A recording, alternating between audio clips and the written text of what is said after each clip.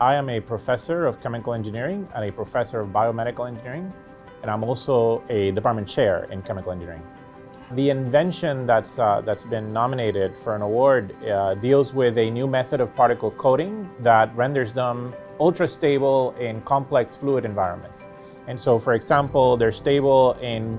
blood and biological fluids, but they're also stable in things that are called cryopreservation agent solutions, which are really difficult environments to suspend nanoparticles in. And achieving good colloidal stability is very important, for example, in being able to cryopreserve an entire organ, where particle aggregation could prevent penetration deep into the organ, which would then lead to non-uniformity in cooling and heating of the organ during cryopreservation. This invention takes chemistry to a broader applicable field by applying, in this case actually, a couple combinations of polyethylene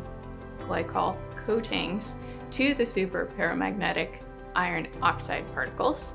that allows those particles to not aggregate in organs when you perfuse them into the organs. And that allows those organs that have been cryopreserved below the freezing point to be able to rewarm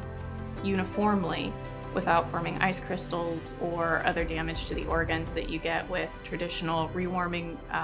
methods that create heat gradients. If these organs can be preserved for several weeks, which they've shown with rat heart is possible, this invention has the potential to honestly save tens or hundreds of million lives a year. I would like to thank OTL for their support in developing this and many other disclosures from my lab, and to everybody at the University of Florida for providing such a supportive and stimulating environment for discovery.